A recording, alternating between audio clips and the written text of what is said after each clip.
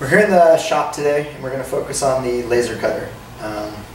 Right now we've just got this tail of loose hose that we can plug into our air supply line on the wall here, but that's just dangling.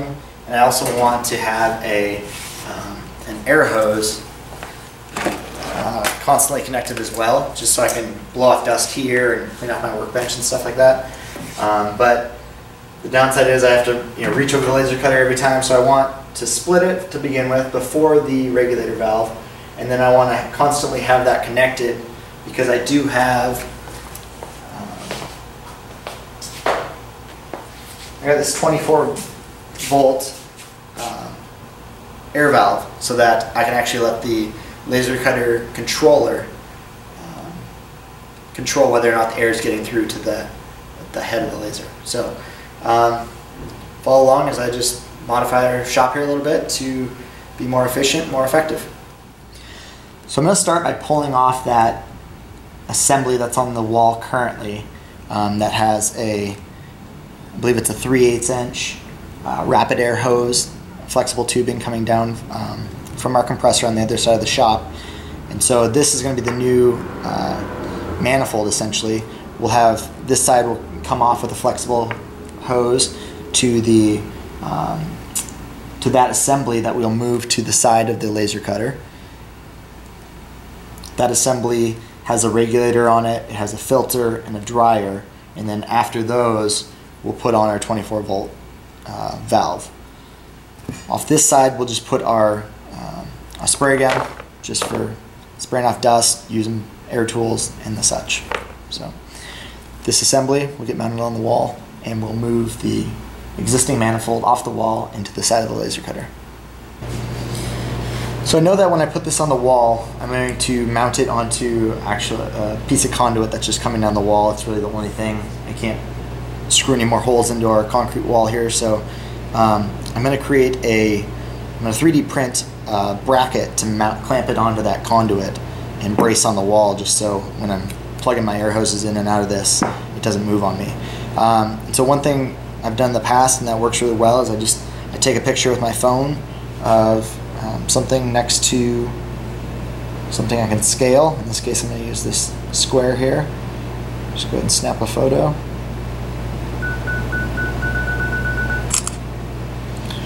And I also want to get the side view just so I can,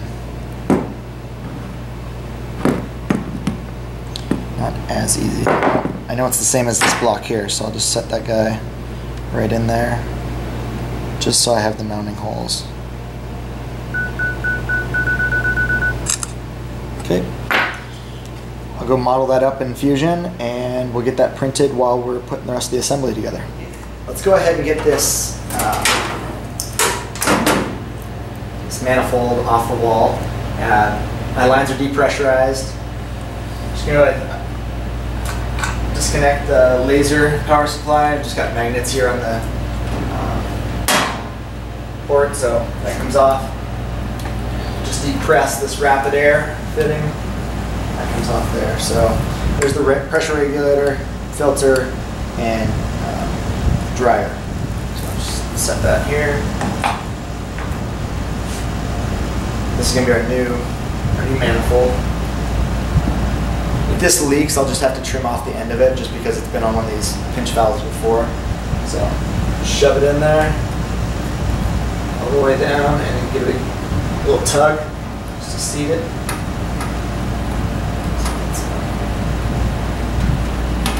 I'll just mount right on the face of that conduit there once the 3D printed part is complete. I'm going to go ahead and remove these from this board. That's loose. Remember correctly. Take that one off first. Just require my longer bit.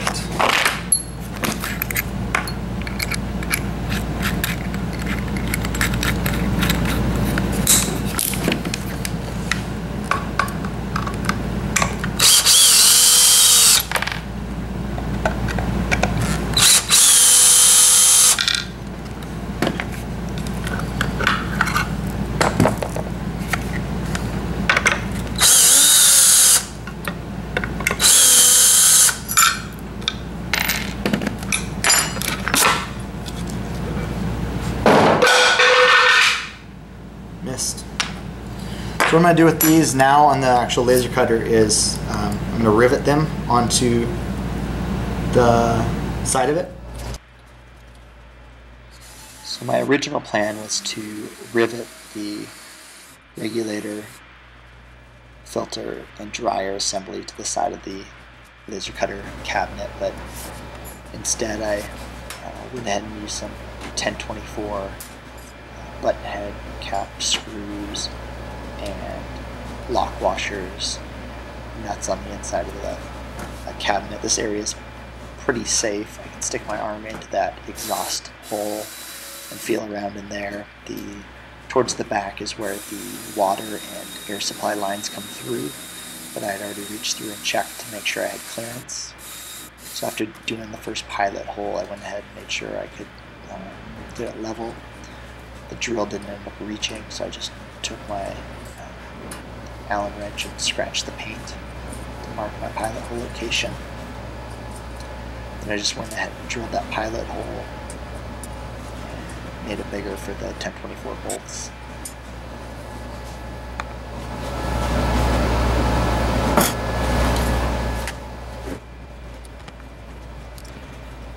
So here I am wiring up the 24 volt solenoid valve for the airline. I'll put a link for this down in the show description. These are the two plugs that you'll wire up. The red goes to pin number 1, which goes to the plus 24 volts from the laser cutter controller. And then you just pull it through the case here, strip the end, and it's got a nice little screw terminal on there as well that you can tighten the exposed wires to. I pull out the black. This is going to go to terminal 2. Just pull it through the case. Do the same thing, wire it to the terminal plug after I strip the end of it. And that I put on terminal number 2. And then once you've got that done, you can just fish the wires back through the plastic case and clip the terminals back into the cover. And then you'll just screw that back into the solenoid valve and bring it over to the machine for installation.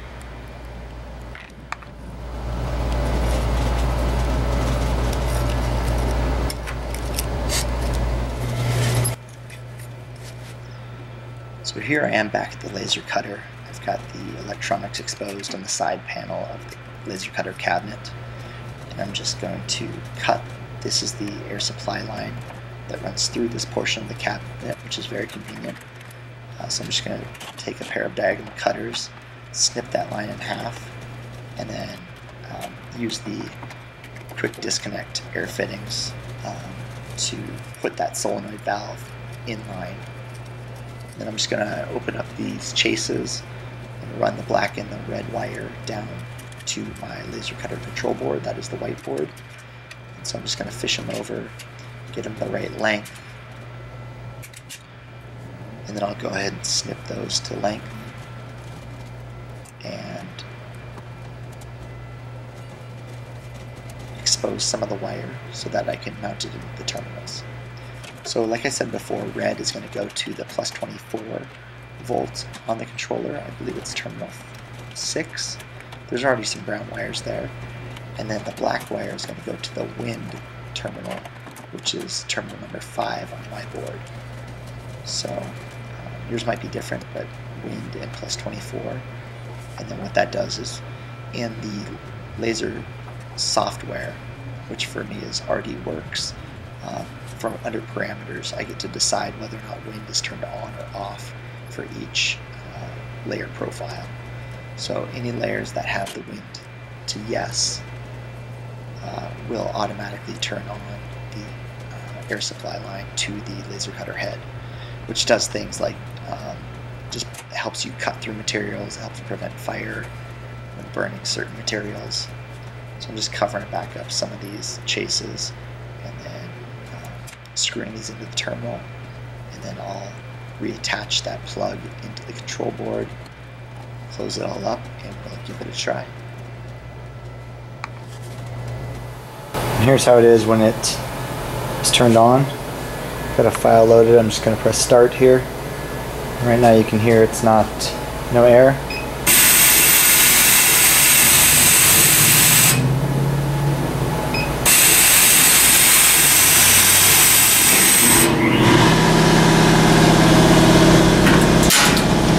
There's my air compressor kicking on. So here you go, you've got the valve right there, and you'll be able to watch the light turn on. Flip the switch here. Kicks on. Kicks off.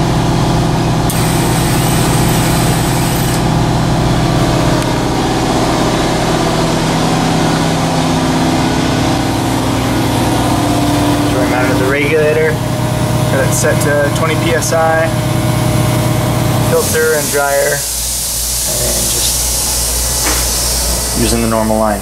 So split it over there in the control cabinet area, and looks like it's going to work great.